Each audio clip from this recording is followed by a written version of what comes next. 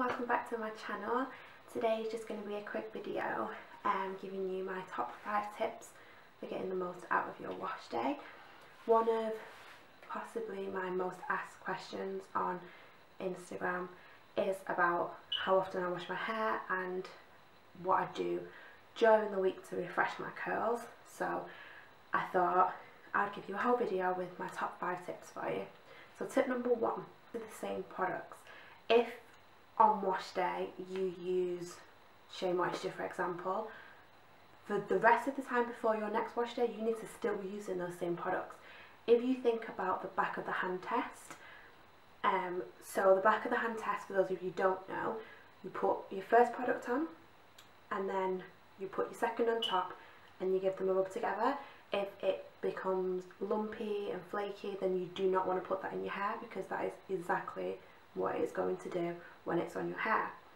So if you have used Shea Moisture one day and then a couple of days later you think, oh, I'm going to try something different, and you put a completely different brand on your hair, you don't know how they're going to react together. Your hair is still going to have those products still in it, and the new product you're putting on top is going to mix with it. It's going to have a reaction, and you'd never know. Sometimes it could work out fine, others maybe not. So I would say stick to the same thing. For me personally, that's the way I do it. I use the same leave-in conditioner, the same gel, the same cream that I used on wash day, just to reactivate those results rather than create new ones. 2 would be low manipulation hairstyles. I work in a job where I have to have my hair tied up for work, so it has to be up in a bun or a ponytail, and I know that some hairstyles, if you put your hair in a tight bun, there is no going back from that tight bun. Once you've put your hair in that tight bun, that is it. Wash day's over, the curls are gone. But if you stick to low manipulation hairstyles, this isn't going to happen.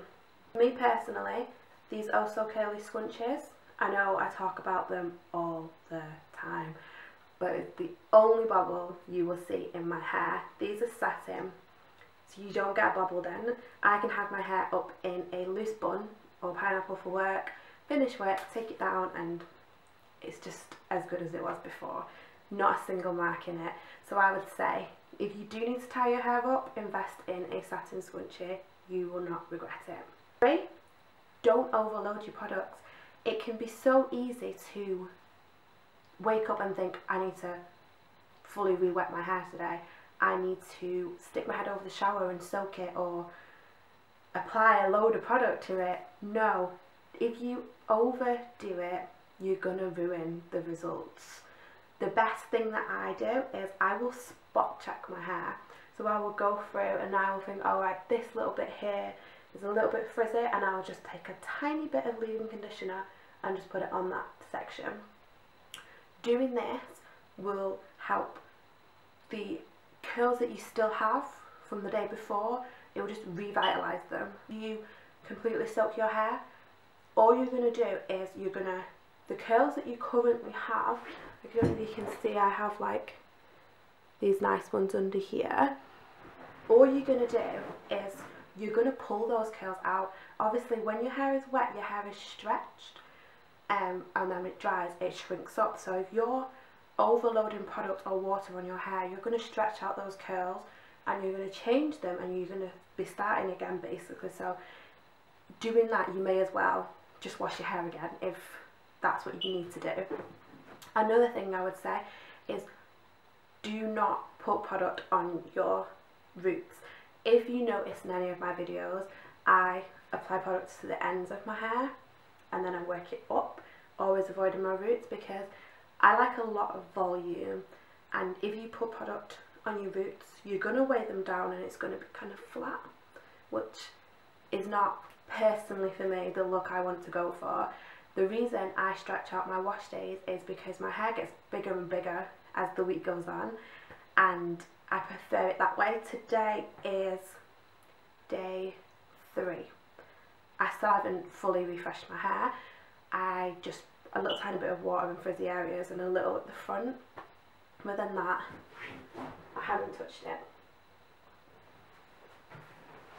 I love the volume that I get.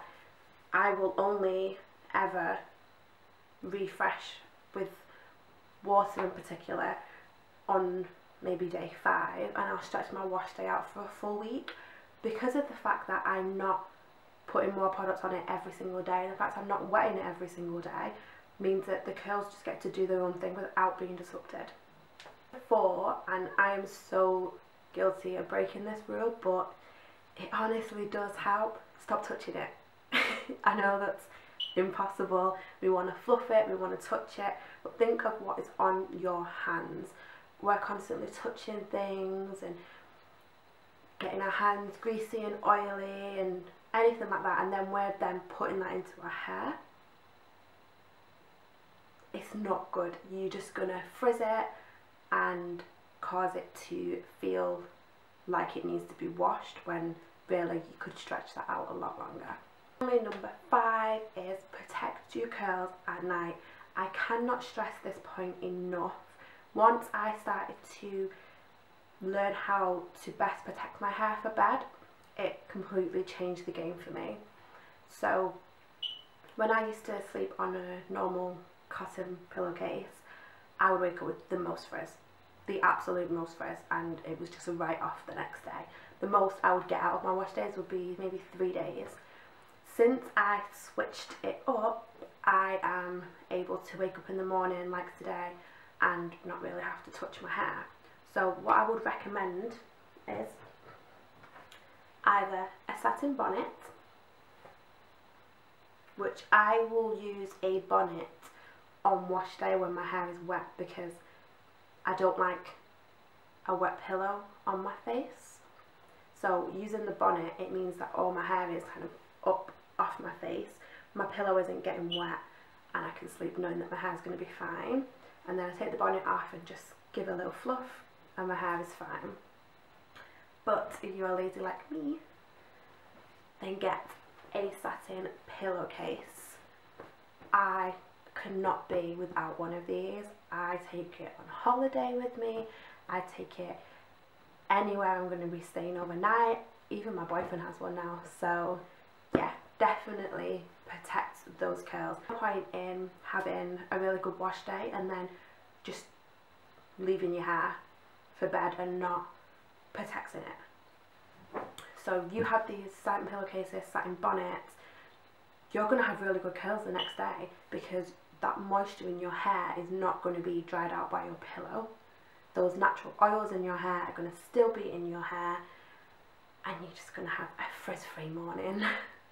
For me, following these 5 tips that I've just given you, I managed to stretch my wash days out anywhere between 7 and 10 days. The fact that I'm not reapplying product every day means that my scalp isn't getting itchy, it's not getting irritated by product, it's being left alone to just breathe. The fact that I'm using low manipulation